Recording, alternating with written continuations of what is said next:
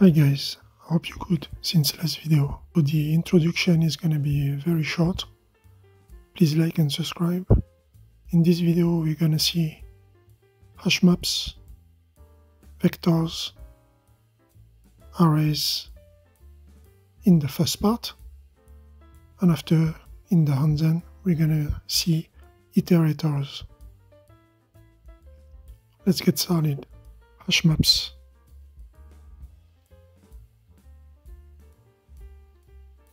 So in Python, we're going to compare between Python and Rust for that. So in Python, dictionaries can store mixed types without explicit type declaration. I'm going to fast forward this part to get the table. So here you can see the methods, and we will be able to compare with hash maps, which are the equivalent in Rust.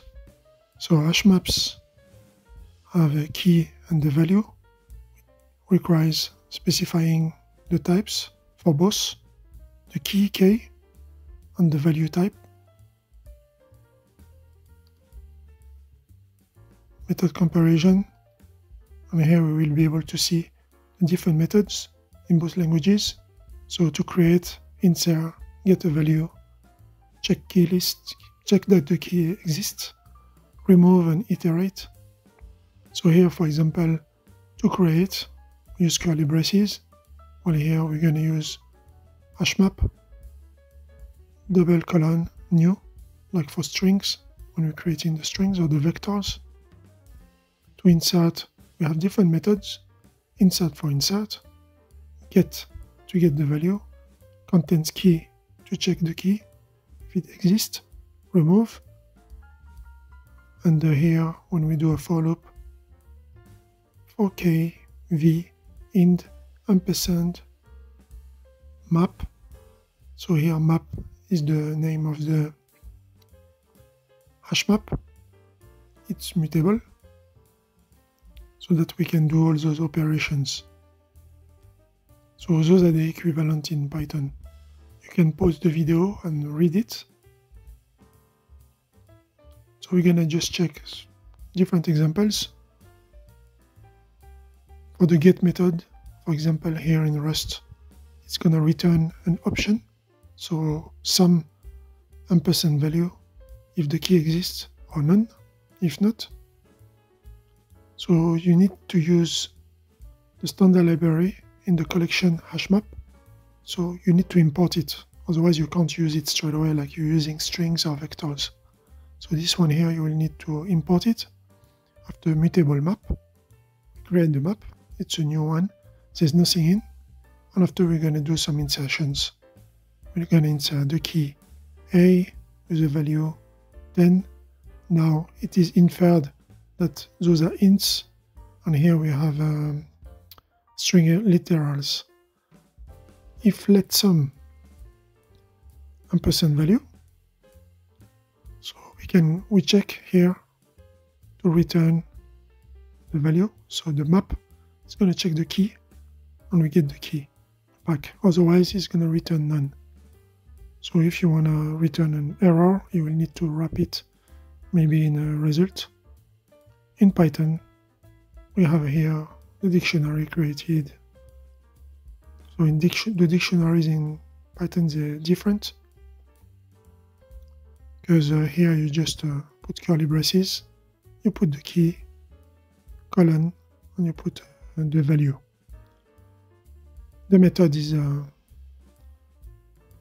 get it. So here we did an insert just to create it at the beginning, but to get, this is the same method. And after here we use a if statement. If value is not known, we're going to print it. We're going to check another example. Will contains key method in Rust. We check if a key exists in the hash map. So here we get the key. Here we just check if it exists.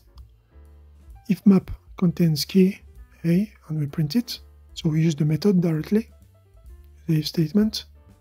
And here in Python, if A in map, we print. So it's a bit equivalent. Just here we have a method for that. I'm gonna jump straight away into the vectors. Just before going into the vectors for the hash maps, you need to know that in Python, in a dictionary, you can have different types. You can mix up the types, while in Rust you can't do that. So all the keys will have the same type, and all the values will have the same types. Vectors. Rust vector type requires specifying the type of element T in the vector. Dynamic arrays are not like they're not the same. So the vector here is dynamic. It's same as an array, dynamic, but it's not the same because there is no n, so it's not a fixed value. It can grow, it can shrink. In Python, list can store mixed type of type without explicit type declaration. So same as for the hash map for Python, for the dictionary. I mean the dictionary for Python. Let's just put here the table to compare both. So we have Python this side and we have Rust in this side this time. It's inverted. To create these values, to add elements, get elements, remove, check the length, and iterate. Let's see, for example, to check the length here we have the method length, and here we have length. Here it's a dot length, so we don't put anything inside the method. While in Python, we're going to put the variable inside the method. We have pop, they're the same. Here is going to raise an error if it is empty. So this returns an option. This one returns an option of type is the reference ampersand sum. Push here. Here we use push for the vectors, but you have seen that we use also push underscore str in the previous examples that we've seen in the different videos. And here we have the append, which is the equivalent in the other side. This is a way to create a vector. Here in Python, we just put the braces, empty ones. That's an empty vector. So that's the equivalent in Python of vector. Of a list, it's a vector in Rust. You can pause the video and check that again. We're going to jump to the examples straight away. Just some few examples to see the code written. Example of key methods.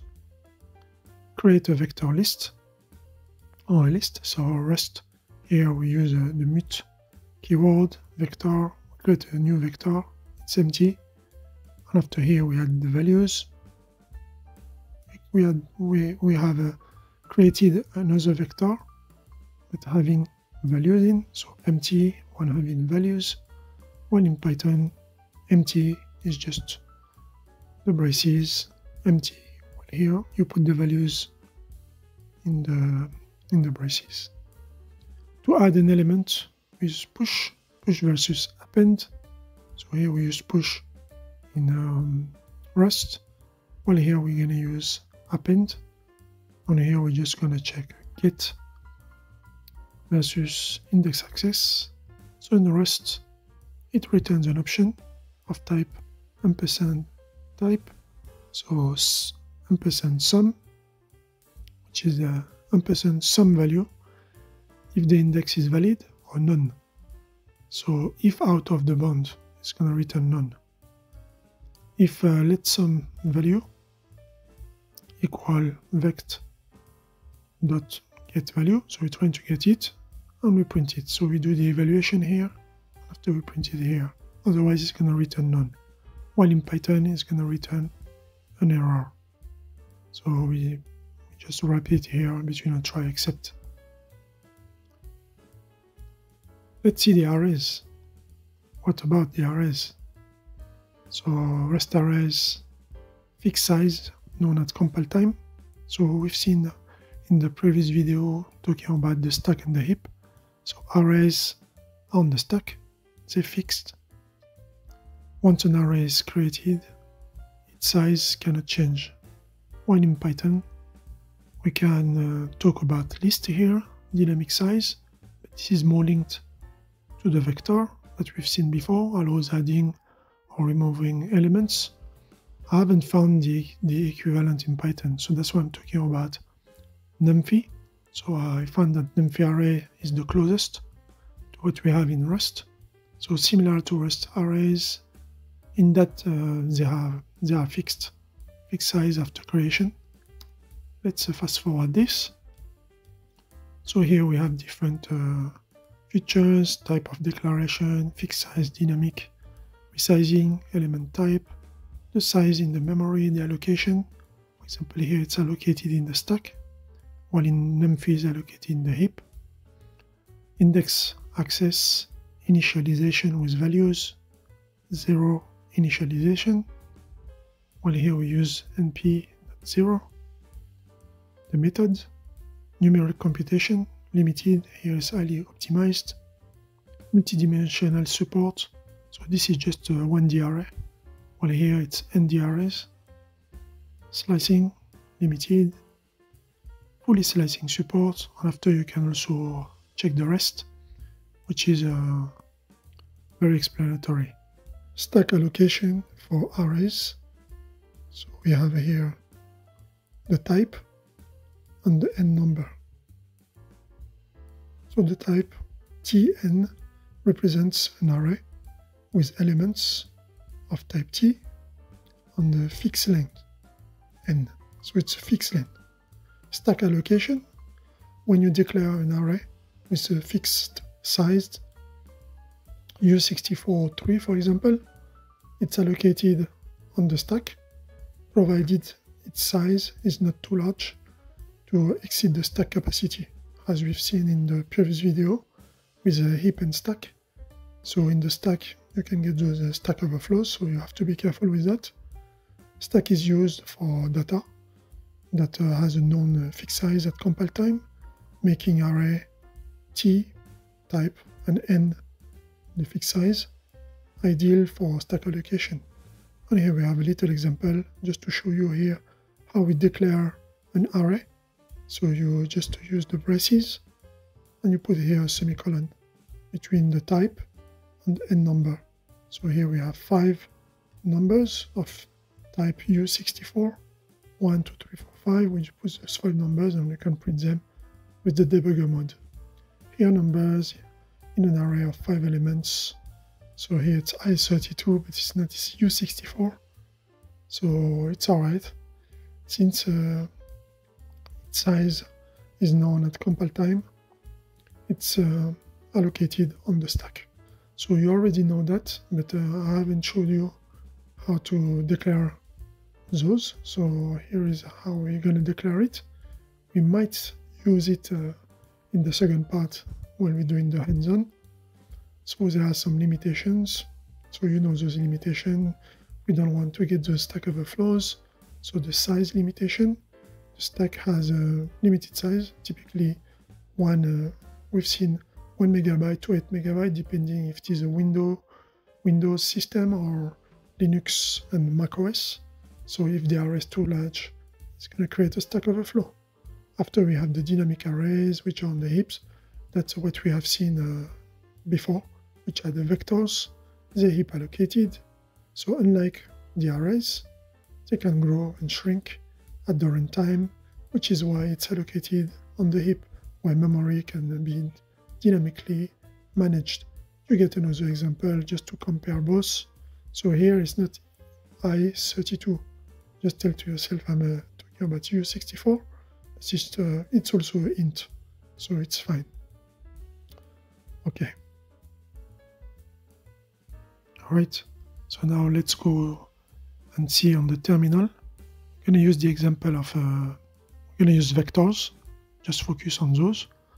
And just use vectors to focus on the iterators. So the subject, it's iterators. And this was just an introduction to show you the the different types that we have called in the first video of this playlist stores. So vectors, arrays, and hash maps. Okay, we're in the terminal.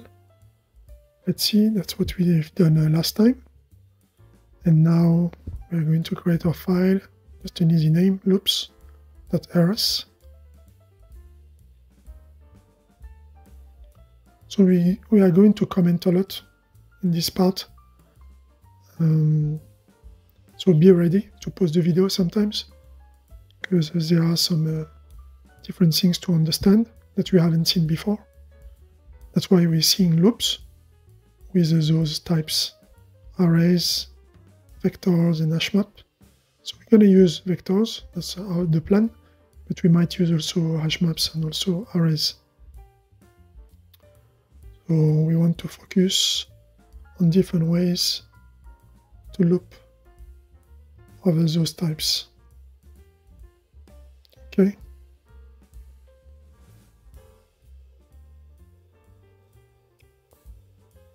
Let's close those comments.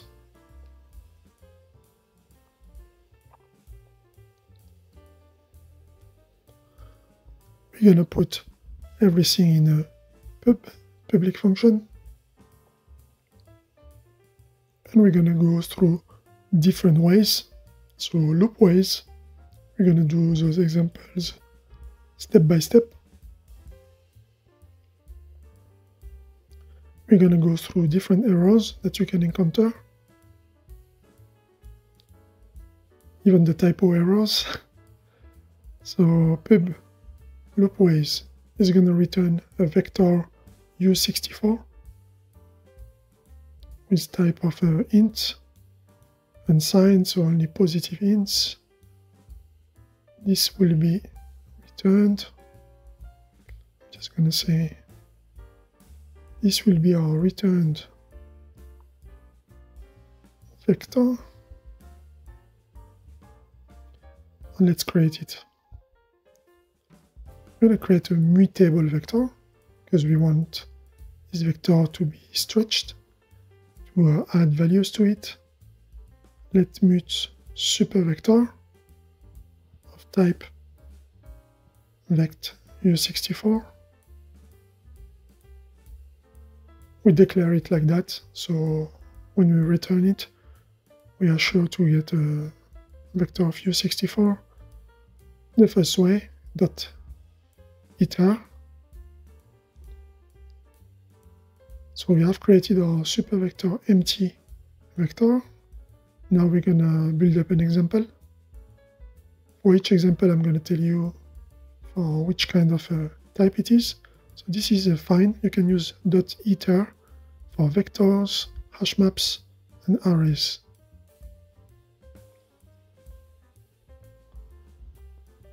We're gonna create our variable here. We're gonna go in Japan again. Let people count in Komazawa, the vector of type U64.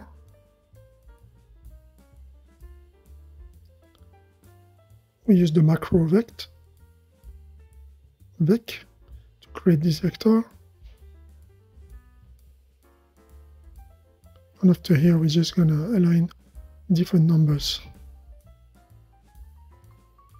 98, 23, 67, 124, 31, 18, 96, 97, maybe 44 and 20. So we got, maybe here I'll put a big number, 306 and 109.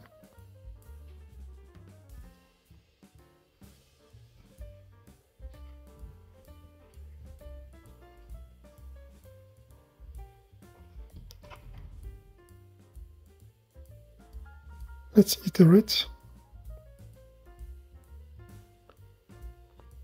So we're going to start using our loops. So this is the first loop. And then we're going to comment a bit. So I'm going to create the loop. And I'm going to make it evolve with my comments. I'm going to loop over this variable. So for people count in Komazawa.iter, And here we put the curly braces.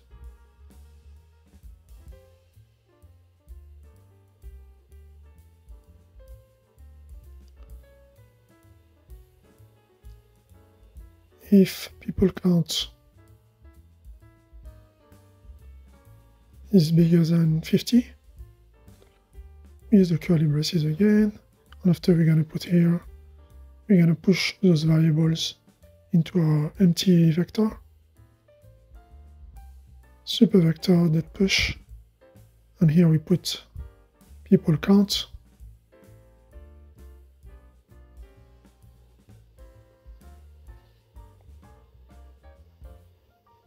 Okay.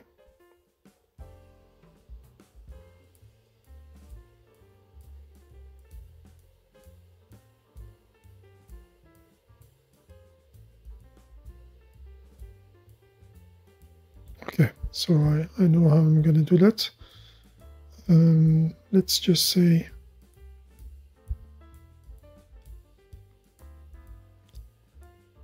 so we could have used a more direct way. Here we're looking at the methods, so we're working on .iter, but you could have just iterated through doing a for. I'm just going to write it here. That's the line that we could have used with ampersand in front of the variable name, and after do a condition inside. That's a direct way to do it. Here, when we use .iter,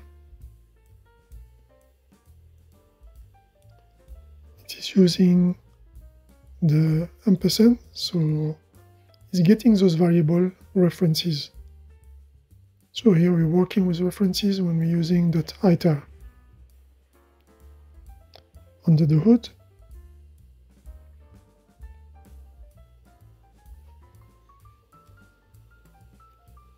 let's get some more space. So for people count in people count underscore _ iter, that's the one we use. We use the iter on this variable. It's getting the reference values under the hood. So we could have used this one here. But that's the same here when we use .iter.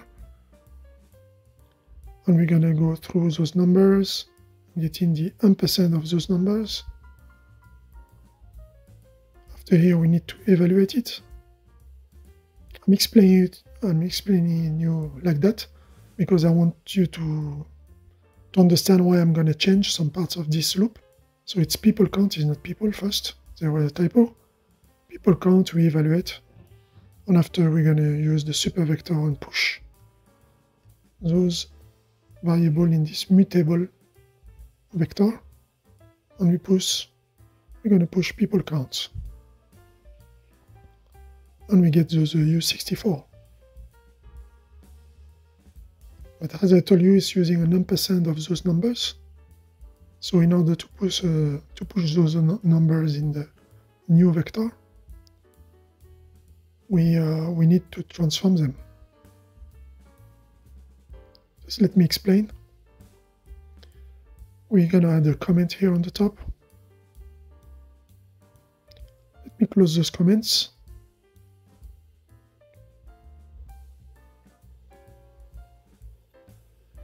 It is not done yet. We go step by step.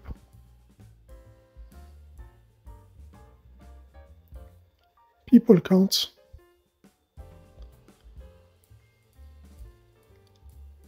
Is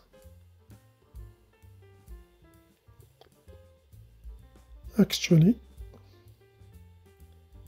an ampersand people count. Okay. Here we're going to see when we borrow those variables, we can evaluate it with a counterpart, which is another ampersand variable can compare it like that. That's one way of doing it.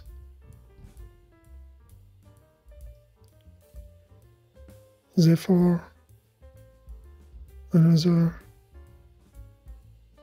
ampersand U64. That's the type.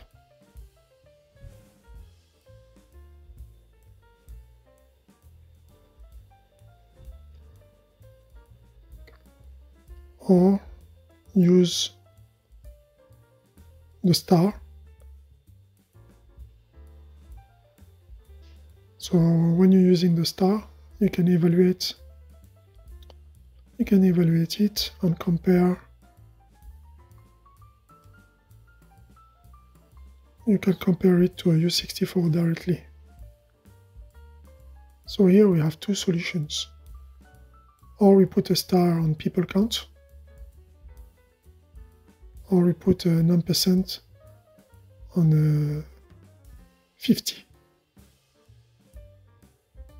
If we put ampersand on 50, we get people count, which is already an ampersand, compared to ampersand 50. Or if we put a star, you can just keep it like that.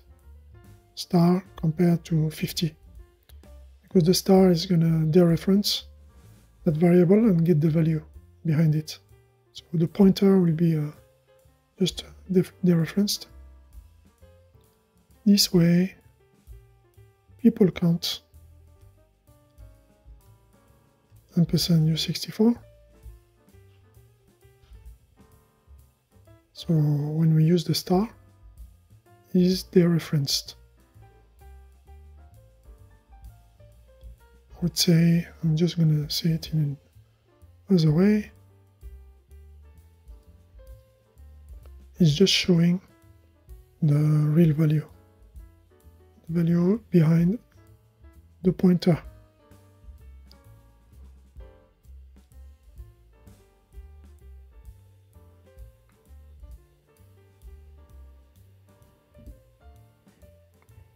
So we could have used instead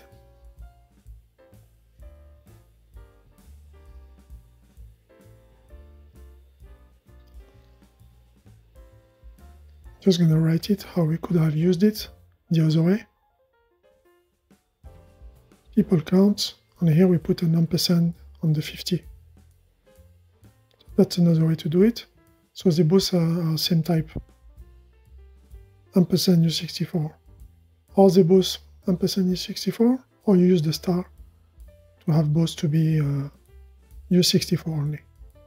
So here I'm using the star on top of people count. So when it goes through that iter, it's going to become an ampersand people count. You use the star to do this kind of calculation, evaluation, if it is bigger than 50. And after that, you will be able to push it in the vector. So same, when you push it here in the vector, you can't push people count as it is. You need to push the value. That's what we want to put in the vector. So this is playing with borrowing, owning, referencing. So you do it what best suits you. Do what you want, what you prefer. And here we're just gonna add a little start so that we get the value pushed in the vector. That is why here we use the magic start, which is going to be dereferencing the pointer.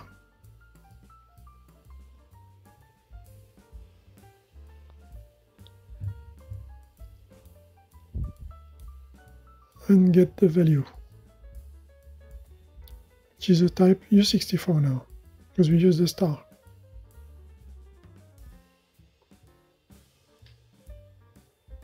That it is pointing to.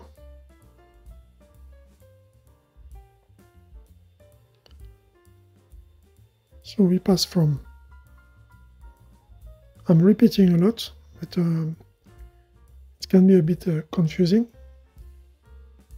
So I hope that you understood what I mean here. That you have two ways of doing it. % people count.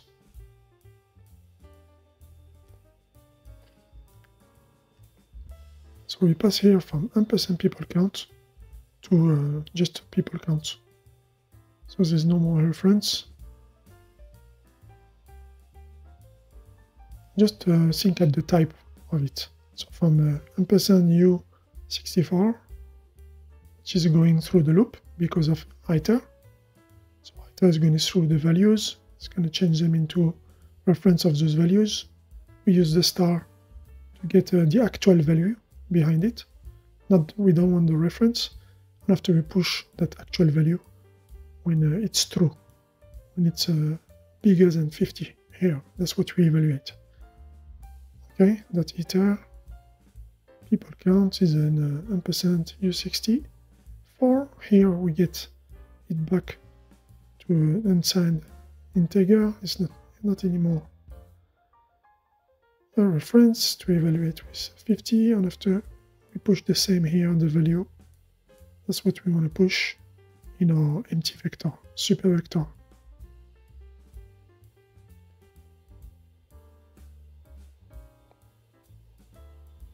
Okay, so we are done with those explanations. We can now return the vector result. So our mutable vector now has the results of this evaluation. Super vector, that's how we're going to call it. That's what it is called actually. We can do here a println so that we can see those initial values on the terminal. And after we're going to be able to compare with the results. I suggest you to do it at the same time. Doing it at least once will help you to understand what's going on, and you try different combinations to see what the compiler says.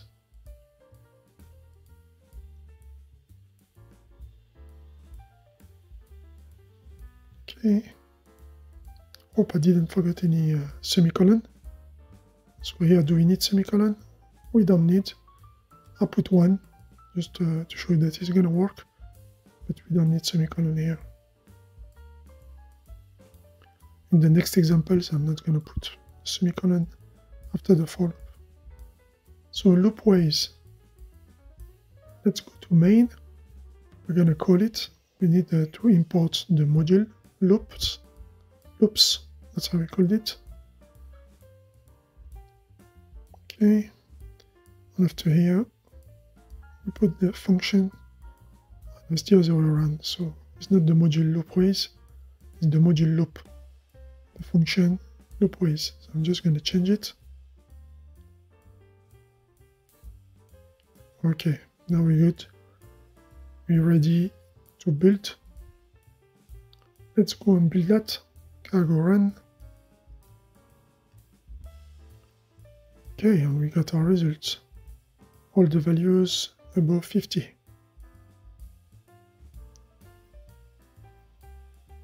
That's perfect. Let's go back in. So I'm going to use the same super vector.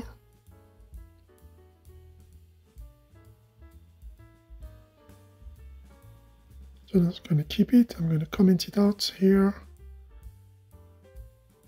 And now it's time for the second way. .iter mut.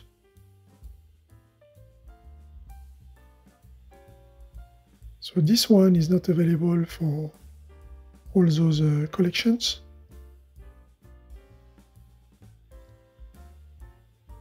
So the second way is .iter mut.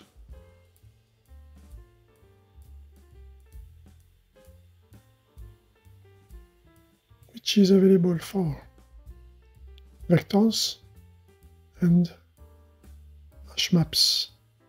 So here you see there is mut, and you know that arrays are fixed size, so they're not mutable. So for sure we can't use this one on those. Vectors and hash maps are okay. We can modify those as they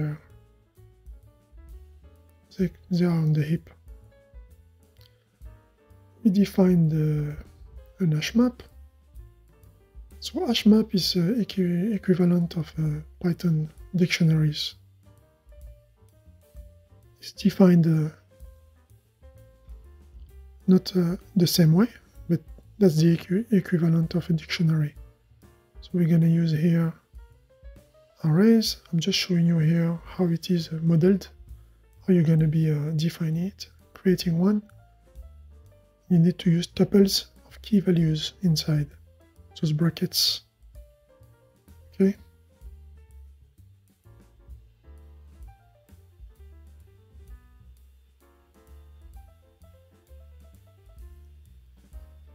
So let's use this model and create our hash map.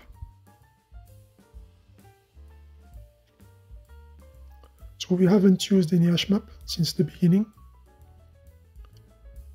That's why in this video we're explaining it and we're using it during this loop iteration explanation. So we use the mut keyword as a mutable.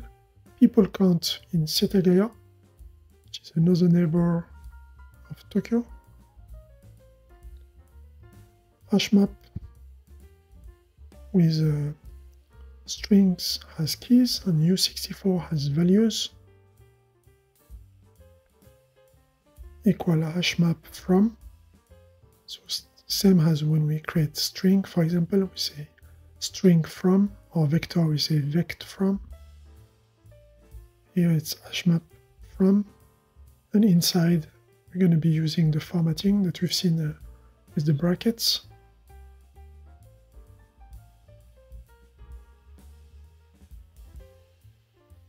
So brackets and tuples of key values.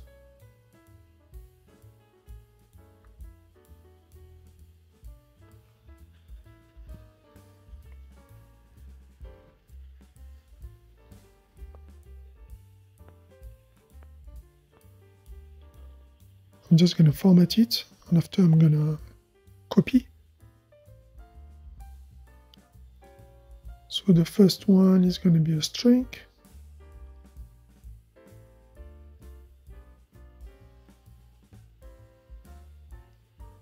Okay, so we need, how many of them I'm going to put? 1, 2, 3, 4, maybe one more. Let me do the weekdays. So I'm going to use 7 of those for each day of the week. So Monday with a count.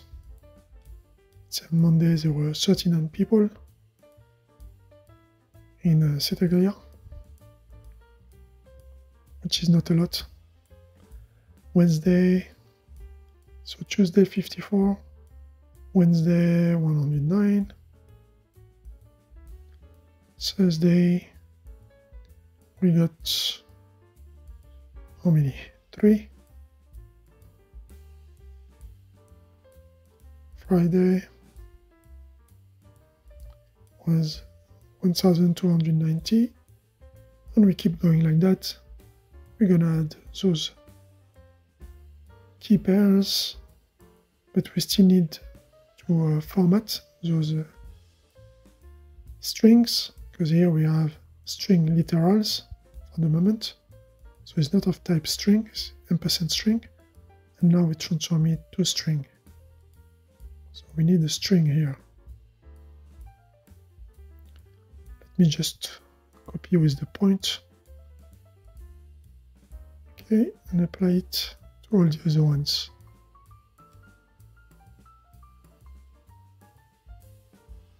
That's good. You should be able to follow along while I'm doing that. I could have fast forwarded this part. I'm just going to keep it raw. After the videos, they have an option to accelerate the play speed. So use those options appropriately. Here we got our variable defined. That's our first hash map defined in the whole series. Here we go. And now we are going to unwrap that. So I say unwrap, but we're gonna actually just for loop on the keys and values. So it's like KV, but here I replace KV by day and count. In people, count in setAGAIA dot. I use the method iter underscore mut.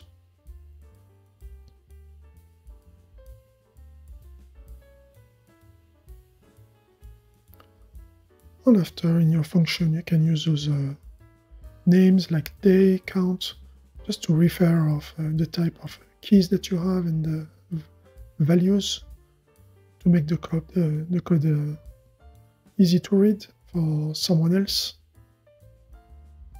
If day contains an R, we want to push it to a super vector. Okay, so for days, we have the days here, count the values in the mutable hash map, itermut. So we just work on the days. We're gonna check using the method that's already available in Rust, contains R, so that's string literal. And after we're gonna push the value count in our super vector. And after at the end, we're gonna just return the super vector. So I'm not gonna put here the semicolon. You see here I put a semicolon. I'm gonna get rid of it. So here, let's get rid of it. You're gonna see it's gonna work. Super vector. This is our returned vector, but is it gonna work like that? You tell me. I'm gonna comment to explain here what are the type of day and count. Before I tell you, can you guess? Day and count will be references.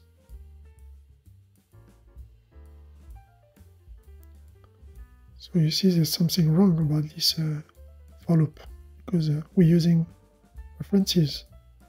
So try to guess what we should do. Therefore, we got an ampersand day, so an ampersand string and an ampersand U64 for the days. Okay, count. For the count, sorry. So for the values, ampersand count, and for the keys, ampersand day. That's what's behind it. They are references.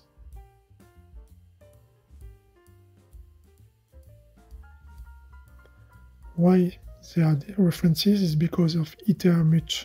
It's doing the same as iter.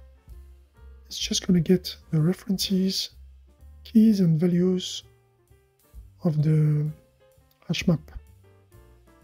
We use again start here to get the value. So that was the answer. We're going to different the reference. I wrote difference, but it's okay. The pointer. So n count. And we're going to get the value behind it. Okay. Let me close this. So you won't be scared now to see stars in the code. So here we get the hash map. We created an hash map. We get the key values. We use itermut, which is mutable hash map is going to be able to iter through. And we're pushing. Let's add the magic start here. The values. we're good. Let's go and try our first cargo run, hoping that there's no errors. Oh, what's happened? Oh yes, I see. So can you see here? What do we need? We've seen in the first part of the video, that's when you're using a Hashmap, not found in this scope. So you need to import it. It's not available like the strings or the vectors. You need to import it from the standard library. So let me comment here. Hashmaps need to be imported as we have seen in the explanation part. So you use standard library in the collections and you get the Hashmap.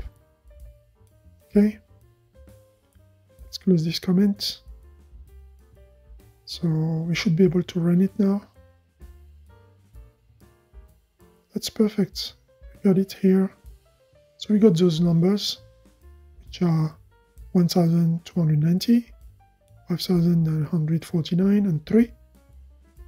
And let's go and see here the third way now.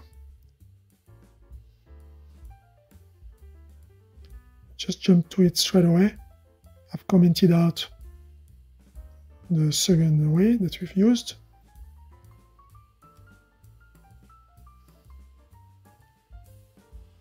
Into Iter is a special one, this one. It is available for vectors and arrays. It's not available for hash maps. This one is a bit special. So let's see this. Let's declare an array. So now we're going to play with the array. That's the first array that we use in the series. So let's see how it's going to work out.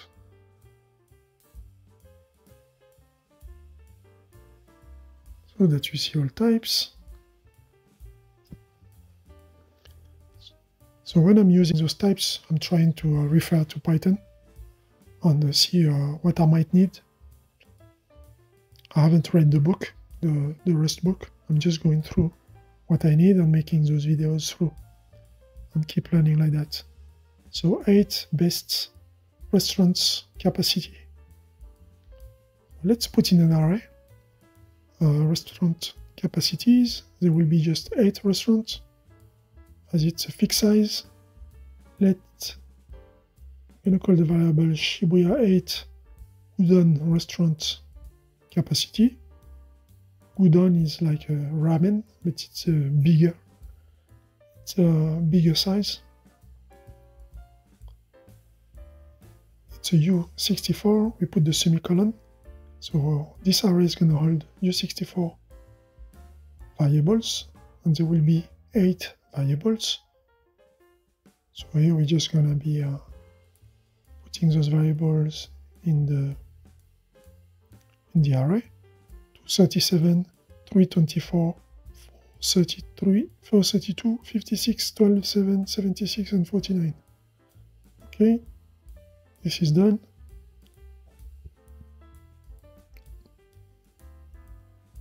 Let me close those comments. And after, do you know what we're going to do? Let's print this.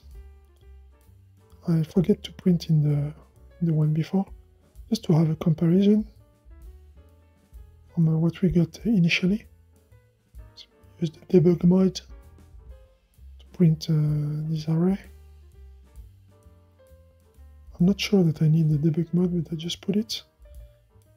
And here, okay.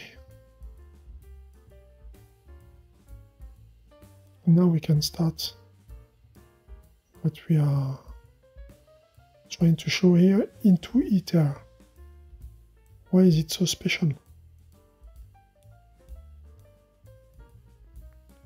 Here,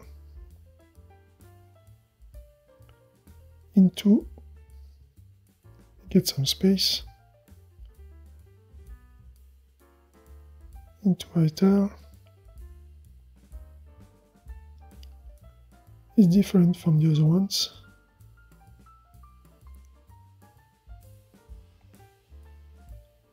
Okay. In terms of borrowing, owning, referencing, owning, referencing. So in that game, in that life of Rust, borrowing, owning and stuff that we don't have in Python, we don't manage in Python, but it's under the hood. So iter_into, this method, moves the ownership. Yes, that's what is special about it. So the ownership here is going to be moved. Therefore, no references, no ampersand.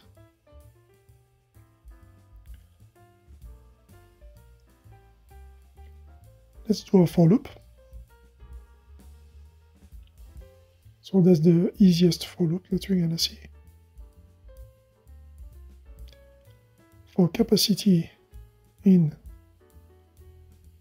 Shibuya Itoden restaurant capacity dot into iter. So into iter here is not creating an ampersand. That's why we can use use a calculation, or we can use here an evaluation of capacity directly because it's an own value. So if capacity is even, so modulo 2 equal to 0, we just push it to the vector. We don't need any star here.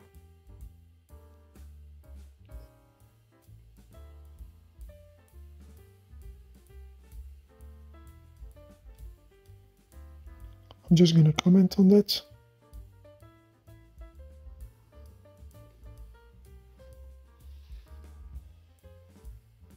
Here, capacity is owned.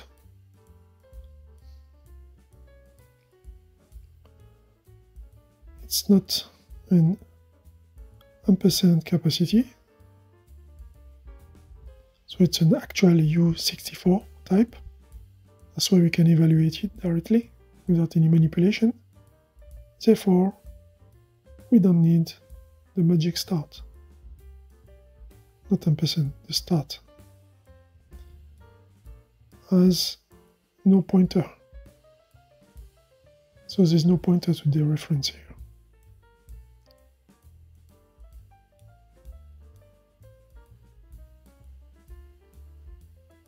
So we are working 100% here with owned variable. Moved from here to there. Still moved. Okay, let's close this.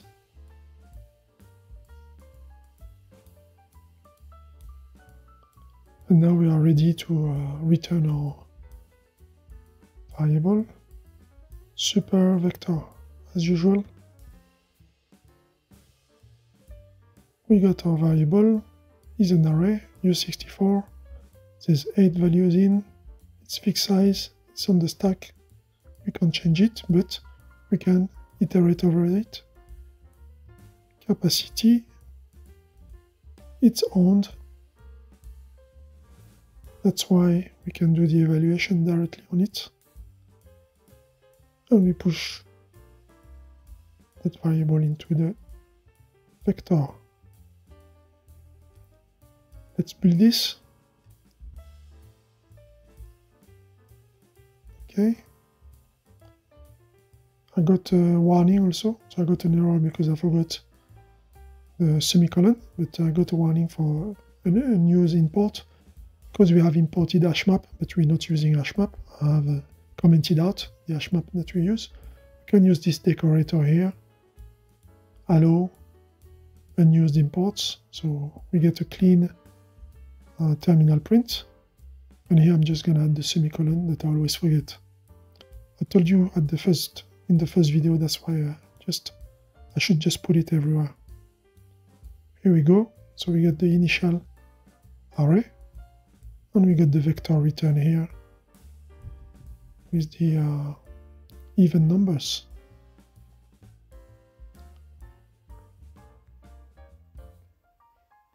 So here I'm gonna let you see the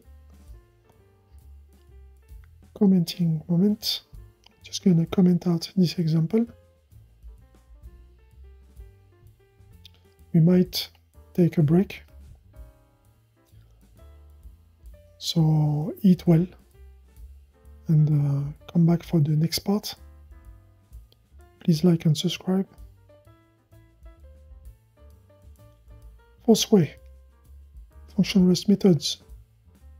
You can get a toilet break if you want, because it's you can pause the video if you want, because this one is the most interesting one. Is the one which is gonna last the longest also. And you need to be in front of the screen to see all the details of it, to not miss a piece. It's very important, otherwise you're not gonna understand what's going on. The fourth way, looping in a function way. So we're gonna use methods which are available in Rust, and we're gonna play with those methods. You're going to be introduced to one concept that you haven't seen yet. We're going to see it in the future videos, but we need to pass through this example here. We're going to introduce it here, and I'm going to tell you what's the equivalent in Python, so you'll be able to still understand what's going on. So we're going to use a mutable variable. We're going to use hash maps again.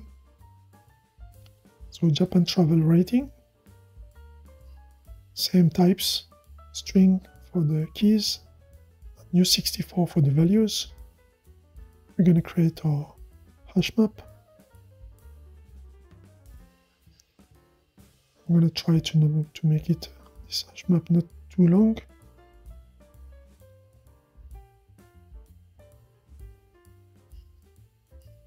Okay, and here we put the array.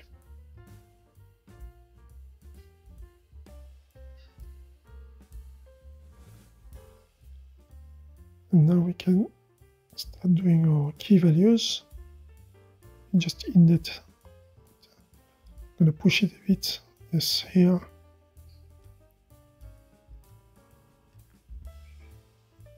Okay. I might need also the to string. Perfect. Just copy this. 1, 2, 3. How many I'm gonna put? 4, 5. I think it's okay. I need to put more. 5. And now we are going to just fill it with the keys and the values. So let's start with the keys. Different years, 2005. Different travel to Japan, different rating. 2007, 2008, 2014, and the last one this year, 2024. So the rating, this one we say it's 120, 2005. 2007 is going to be 0, 2008, 50. 2014, 110, 2024, 300. I'm just going to give here the scale, how it is rated. 100 is the top rating, and 0, I mean 0. I put O, but I mean 0. Is the worst. Okay. Let me close this.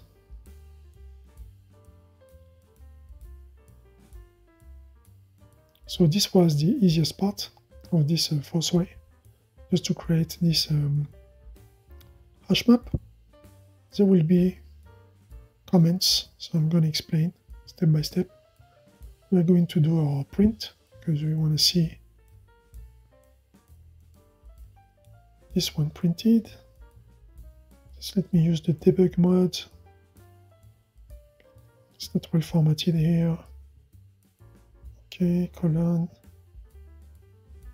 Okay, now we get the string. Let's get the Japan travel rating.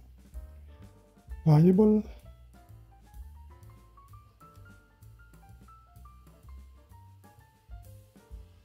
Forgot the J. Let's put the J first here. Just past. Okay.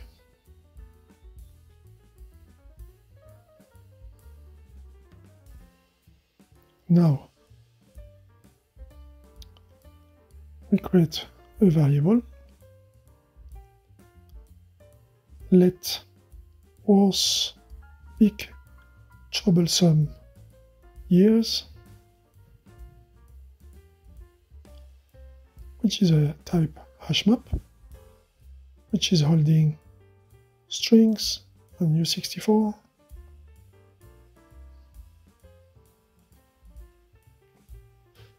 Okay, this one is equal to, so this variable is going to hold the iteration that we're going to do.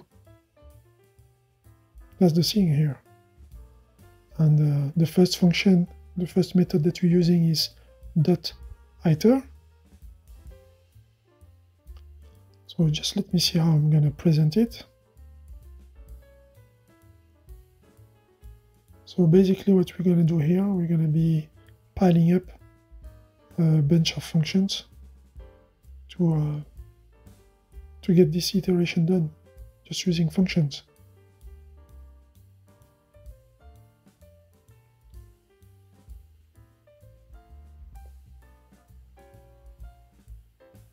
So let's put here the functions, the other ones. So I can put those like that. It's still chaining with the other one, with the iter. So after iter, we're going to do a dot filter. After filter, we're going to do something else. I'm going to show it after.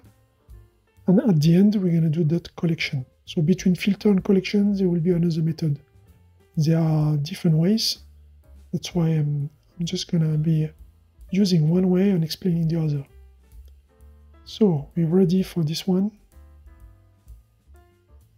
So be careful about the details, which makes it fun.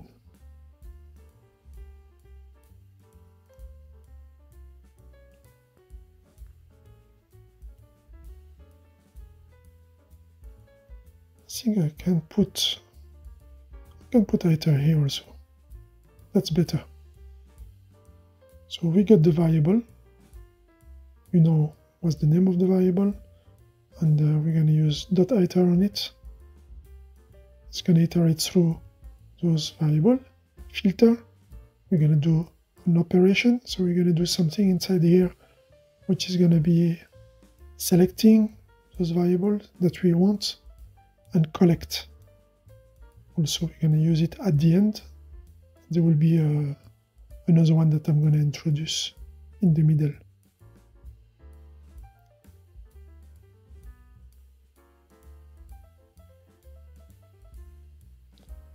So the variable here was big troublesome year is an hashmap string. The type is string U64. So we don't need a start. We won't need to use any start here, because, and that's when I'm going to start explaining. So here what's happened with .iter. As we've seen before in the previous example, so the first example that we've used, it's going to get the references of those values, okay, of those keys and those values which are composing those tuples. Okay, so the keys can't be changed. Only the values can be changed in a hash map. just to let you know about that.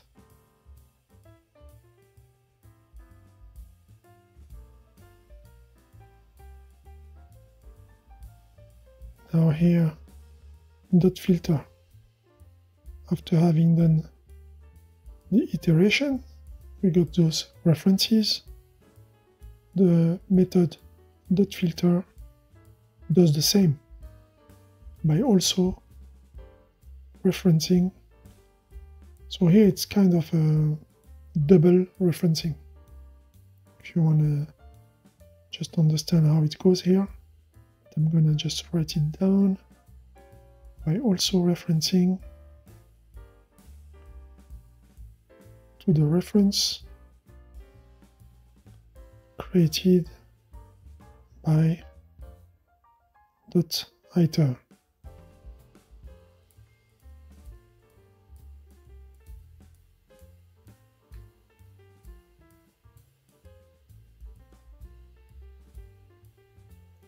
Therefore, here we have a double referencing. So under the hood, that's what's going on.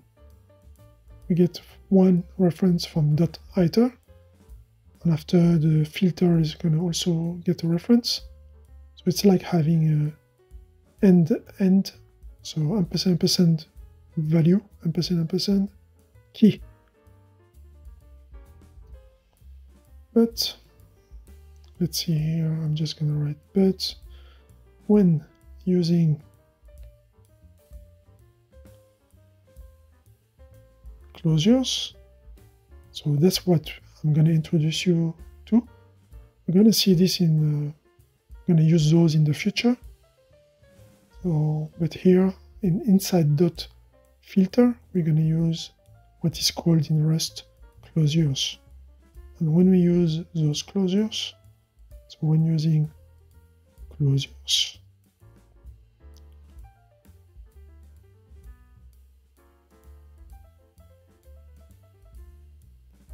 what's going on is that Rust will be able, just going to write it, so Rust will be able to automatically dereference one layer. Okay, so it was before ampersand v ampersand k, because it passed through iter get a reference, filter get another reference, but Rust is gonna just fix that. That's why when you're using the closures, you just use, so that's what we're gonna get in the closure. The key is gonna be the reference of a key, and the value is gonna be the reference of a value at the filter level.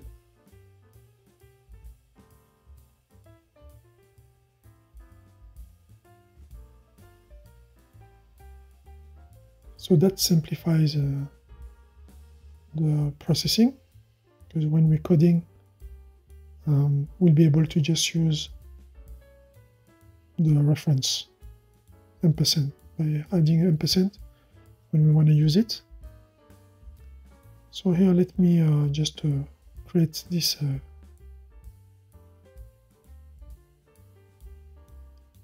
first closure.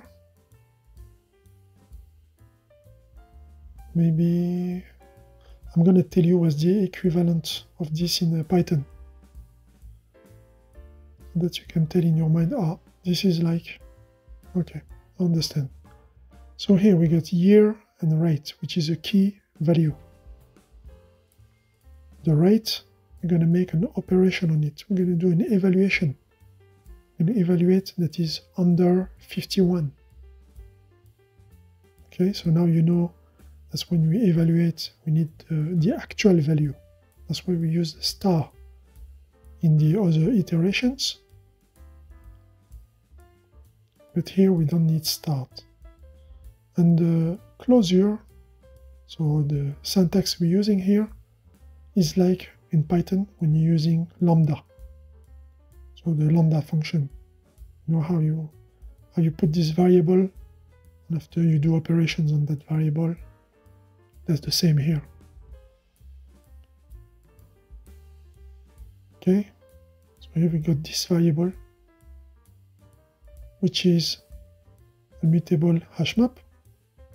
Okay, the values are passing through, so we're going to define here a variable is going to hold the result, iteration, and after we do this filtering, getting the key here and the rate value, which is going to be those types, the reference of the keys and the values. Okay, and the between parentheses, because they are tuple, we have to pass a tuple here. It is an hash map. So keys can't be changed, only values are mutable. Okay, so this is also important to know. So there will be a lot of little details like that. So here for year I can put an underscore, just to say that I'm not going to use it. And here we put an ampersand, because it's an ampersand that we're using. The reference, so the key can be changed, but the reference we can alter it. And here we play with that value that we're going to evaluate, that is under 51. Okay? So we don't need here ampersand, because we can't check on the reference, we check on the value itself.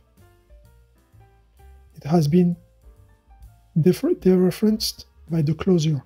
So the fact that we're writing this kind of lambda function inside filter is dereferencing the rate. That's why I can write rate directly. So if it was a vector, so here we're using hash map. But if it was a vector, we could have used a method called .cloned. So that's for vectors.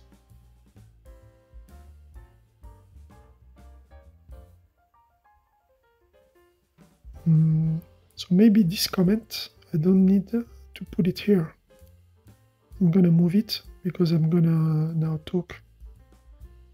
So let me just finish writing, which could have dereferenced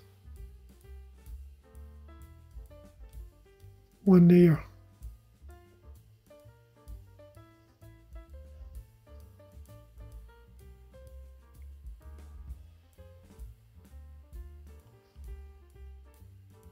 So between filter and collect, I'm going to put a new method.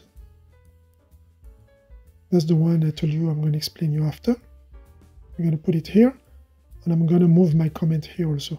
The comment that I did with the vector. So here we're using map.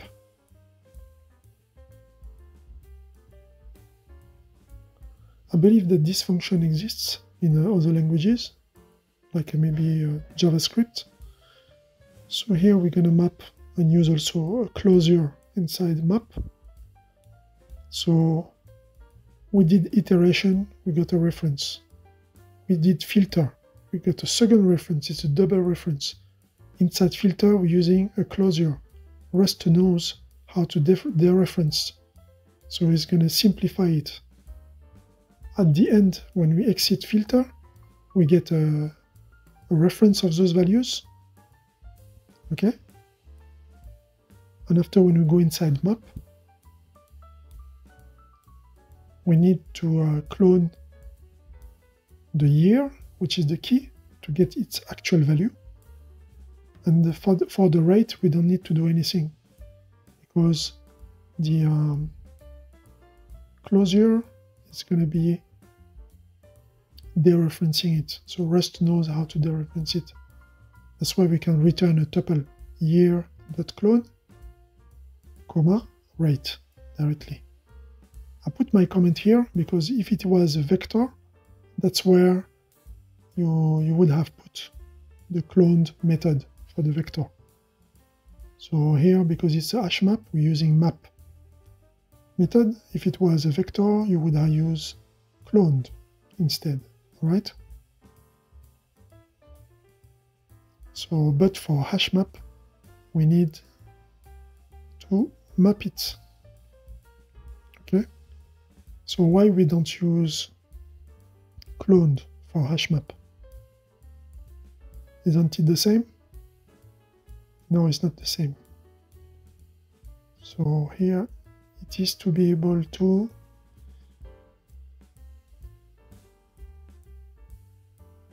clone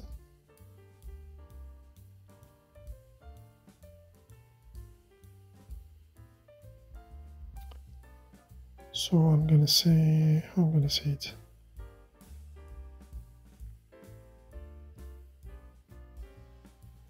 So we want to be able to clone also to get the value of the year, because when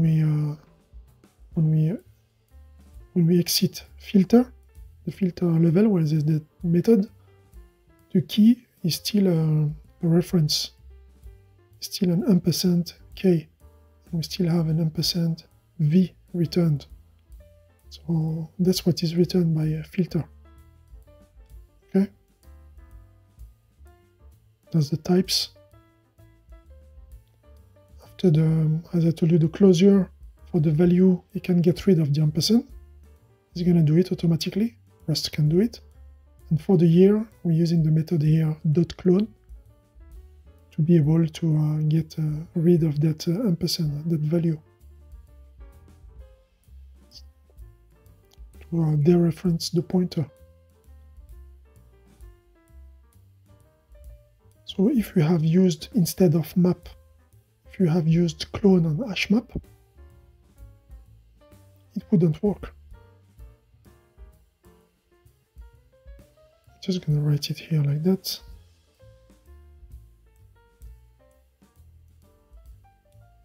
Because ampersand string and ampersand u64, they're not the actual value, because the .clone can only play with the,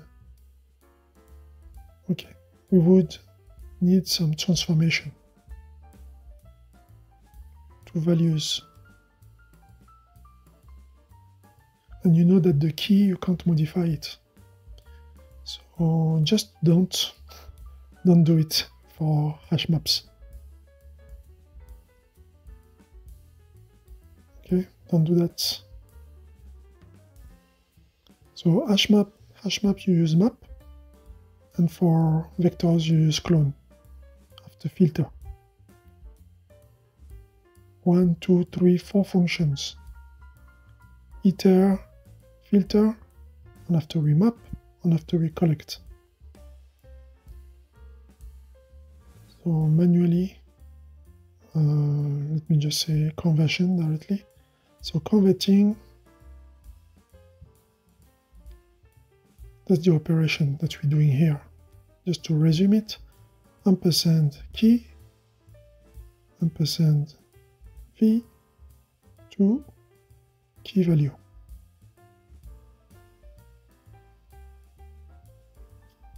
But it's still a tuple. Okay, just get a tuple. Year, ampersand key. Okay. Filter here. We don't need to use year, so we put the underscore. It's an ampersand key also because of iter, which has changed it to a double ampersand key. But after one layer have been dereferenced. Okay. So when using closure, Rust automatically dereference one layer. So one layer has been dereferenced because of this closure here. Ampersand rate inside, still ampersand rate, value, and here we use the actual reference. We get rid of the reference and we use the actual value. Rust understand and know how to do it. When we exit filter, we get a tuple with the references, keys and values, and we're converting it to key value using the map function. Here, year and rate, we're going to do some operation on year, and rate, we're going to dereference it. That's how we unwrap everything. We don't need the start, okay, for rate. No need a magic start. Okay, I said it at the beginning because we won't need the start because of all this. Okay. We're almost done. We need one last explanation. I'm just going to close those comments because at the end we are going to... Just let me close this. Okay, now it's cleaner. We can see what's going on. Any comments here? No. No comments.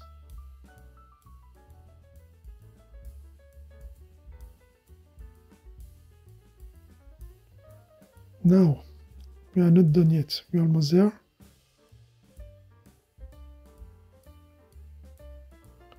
Let's now get rid of those troublesome years. In Japan,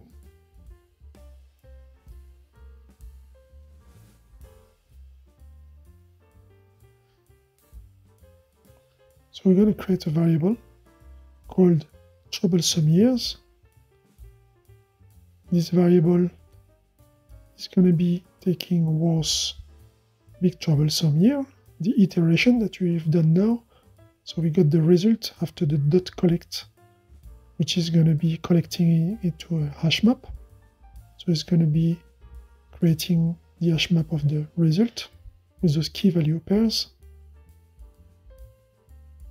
And here we're going to call the keys function method just to get those keys. So when we get those keys, we get the reference of those keys. So you can get only the keys if you want. This is the same method that we use in Python.keys. Clone. So here we want to get rid of those pointers. We get the value. But after, what are we going to do with those values? That's when it's interesting here, because we haven't defined troublesome year, what type it is.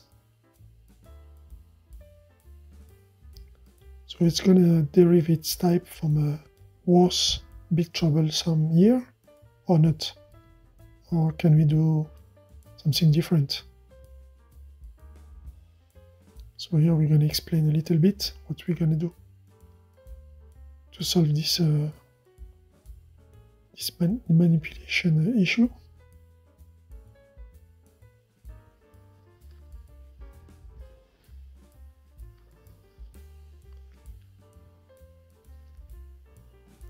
So we get all keys with .keys method.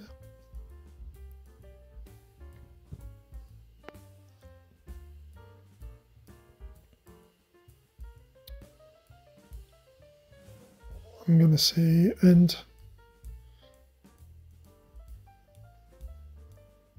want to make a vector. That's interesting. So we're passing in an hash map.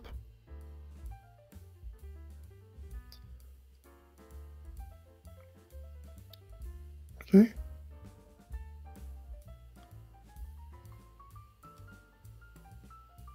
And we want to make a vector. Here the type will be vect. So when you use the keys method on the hashmap was big troublesome years, you get a type vect ampersand string. So getting those references of those values, those keys which are present in that new hashmap. And after that, we can loop over those references directly using the variable name. So we will be able to use troublesome years directly when we do our for loop, instead of using for values in ampersand troublesome years or for values in troublesome years dot iter. So we don't need to use any reference of the values which are in that vector.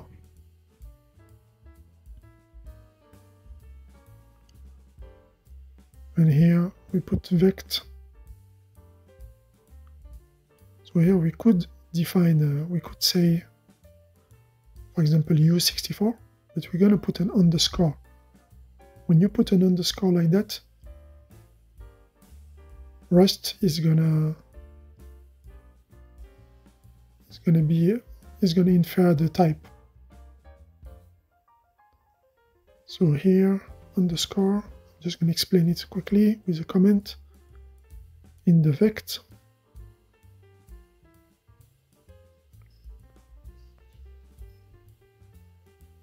So vect underscore will let Rust infer the type of the value which is going to be collected after this.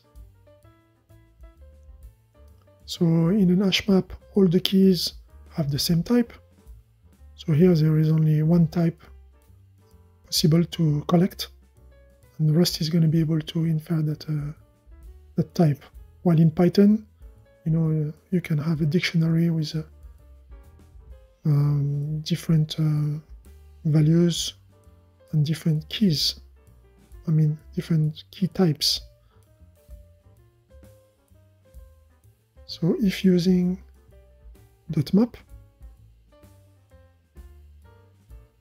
for example, we could use just .map year, and after do the operation on year from that, and do year.clone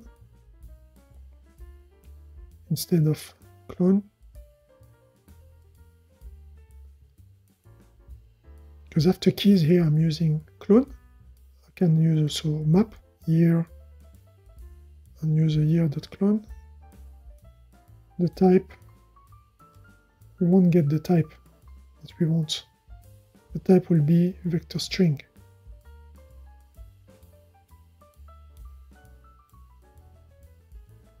Okay, which is a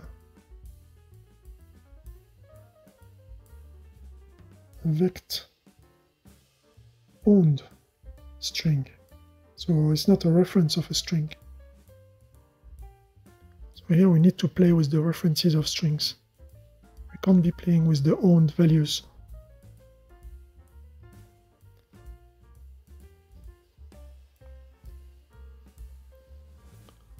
So at this time, if we want to do a for loop after that, we would need to implement the ampersand.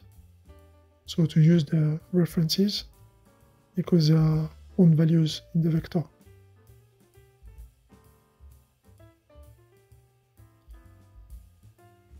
Okay, that's another way to do it.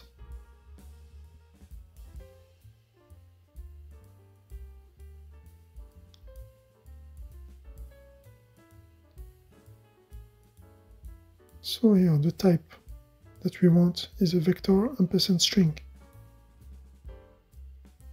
so that we can use the variable directly. And if you use .map instead of clone, we will get a vector string, which is an owned string, and we need to implement all the different things that we've seen before, the ampersand for the for loop, because after that I'm going to do a for loop.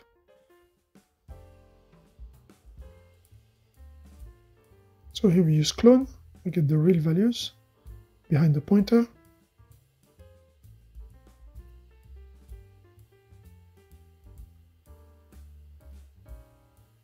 And after the collect, it's going to be collecting it into a...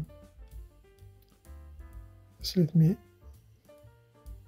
this. Get rid of this. Let's close those comments.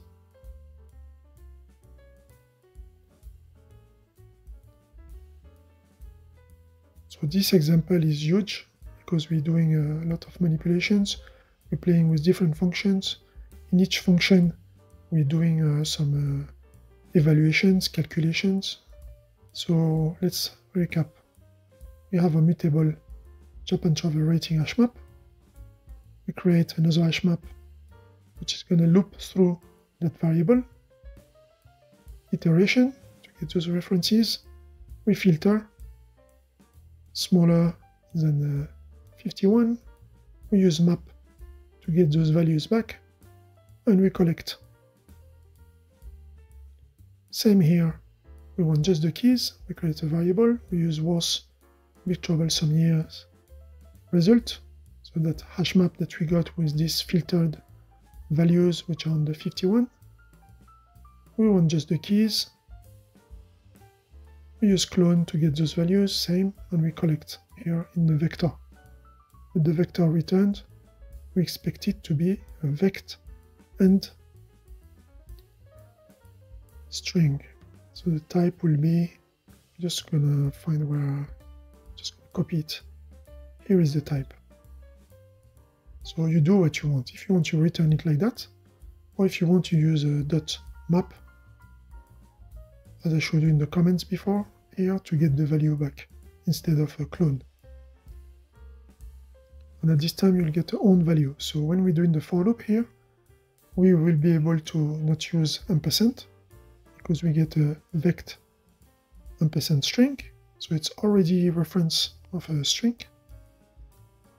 So now we can loop over and clean up those bad years out from our hash map.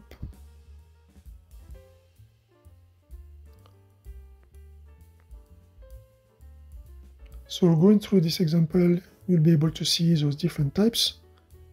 I mean those new types hash map. That's the first time that we use it in this video. You'll be able to see the functions also to loop over it and to be introduced to those closures. Closures, what looks like the Python, how we call that? The Python lambdas functions.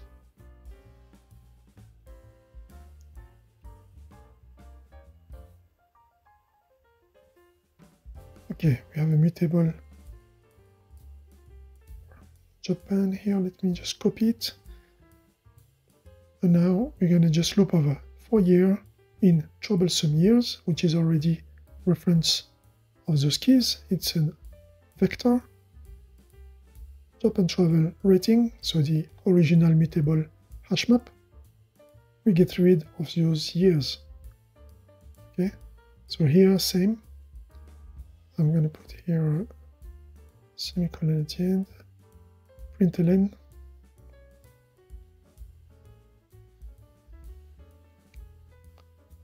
Let's print in the debug mode.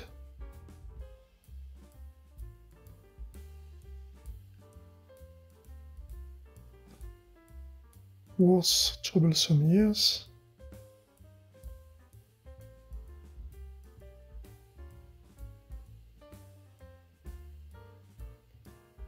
Okay.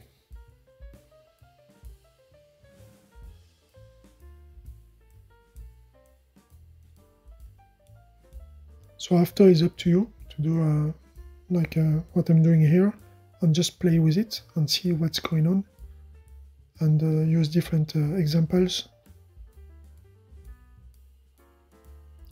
and make some errors, read the compiler, come back to it, understand the logic. If you don't get it, you copy it, you put it in ChatGPT, which is going to explain you, and you come back to it, so you're going to be able to iterate and learn.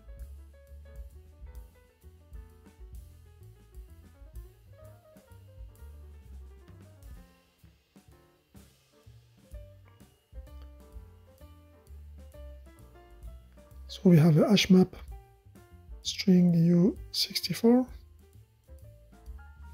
So we change the function type.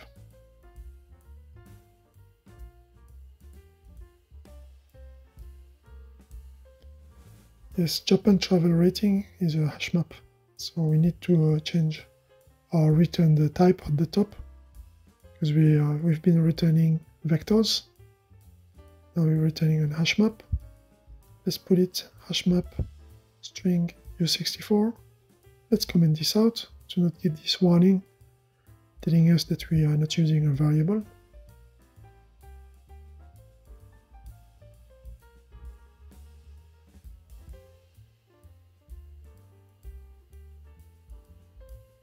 Okay, let's go to the terminal. Now we are ready. Run this. Nice. Okay, what did I do here?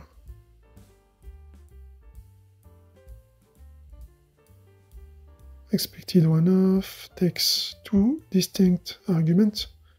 Change the closure to accept a tuple. Okay, this here I made a mistake because I didn't put year and rate in the tuple, and here the vector shouldn't be after the function, but it should be in between the parenthesis and the function name, and here I need to put it to a tuple. Okay, let's go fix that. That's some minor errors. We can fix it. Where are we? Here, map. You see, you have to put it in a tuple because we're using a hash map here. This one here, and that one in this side. Okay, and what else? Yes, this one. Let me move this. So I'm gonna copy it. Where was it again? Between, yes, it's between the collect and the parentheses.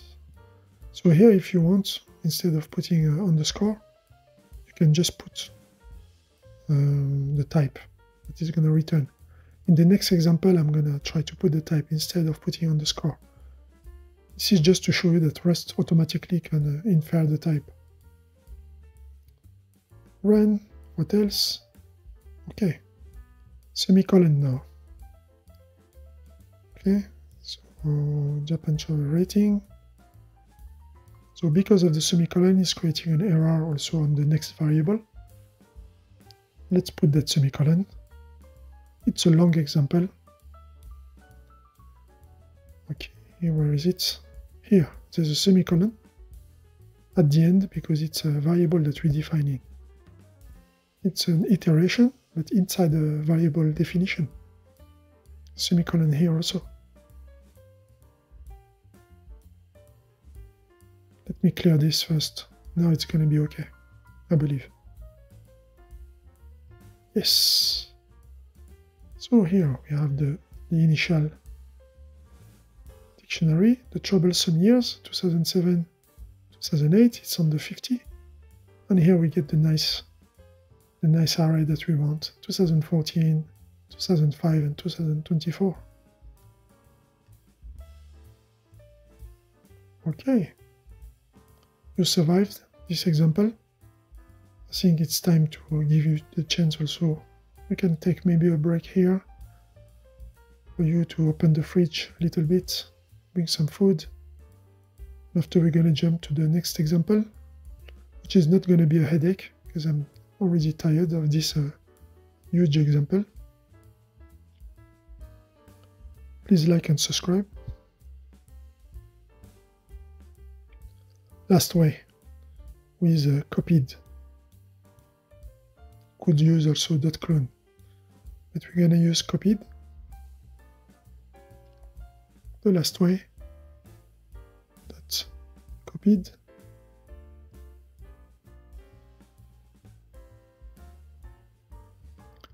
I am tired of the previous example.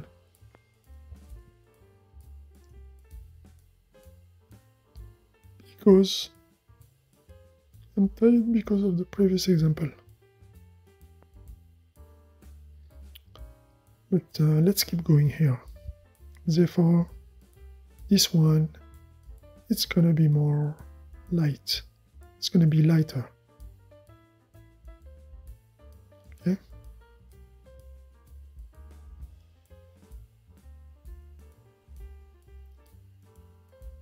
Let's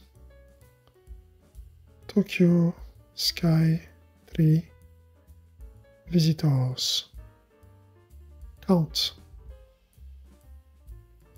We're gonna go back into a vector, vect from, and we're gonna be building this vector with an array inside, and we put our values. Let's format it a bit, push it here. That's okay. Just do it like that. It's the same. Now you understand. So 21. Let's put some numbers in. 23, 87, 43, 98, 45, 109. Let's put a big number. 1230.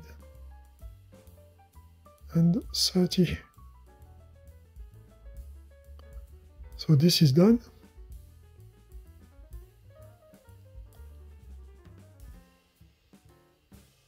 Same process. You create a variable as you're using those functions, and you're going to use your iterator in that variable, which is going to hold the result of it, even visitor count. So you see, it's a bit lazy. I'm using just the even count. So Tokyo Sky 3 visitor count dot iter still gets those references. Now you know. But I can put a little comment anyway. Let's say you've skipped some parts. Get 1% of values. After that, filter even number. So filter here. Now you know we're going to use the lambda function. Let's call it like that. It's called closure rest. So the reference count, we use the count value of it. So we want the value because we want to do an operation on it, an evaluation if it is even. So modulo 2 equal to 0. After that, we dereference. I wrote fair reference. Okay, dereference and copies. So here we could have used clone at this step, but we use another one, which is copied. And after here, we collect into a vector. And here, this time for this vector, I'm going to put I'm not going to let Rust infer the type. I'm going to say it's a vector U64. So you've seen the both ways of doing it. The control way, so putting it is better, because you can follow the logic if you have some bugs. The compiler is so good. So we used this notation before to let Rust infer the type. But you can also precise it.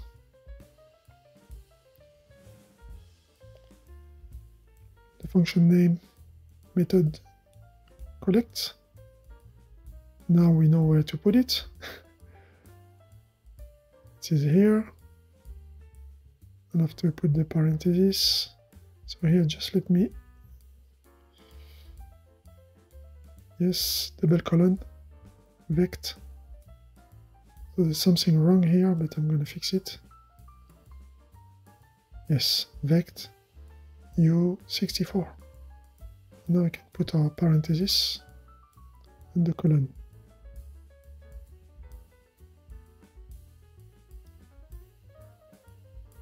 So, even count.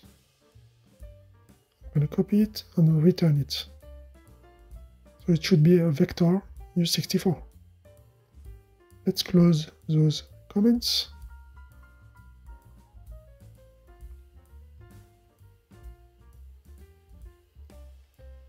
Reiterating through our variable, refiltering.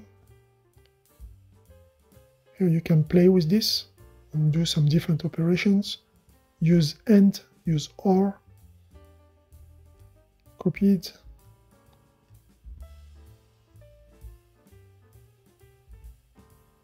So let's just put a little comment here. Could be. So I put here, I wrote clone, but it's cloned, not clone. Okay, as I told you in the previous example. So cloned, ed, not clone, which is okay for vectors.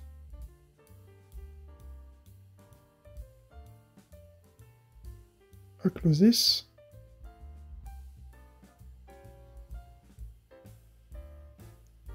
And we're going to be returning a vect U64. So we're going to change the function return type. We need to change function return type to this vector U64.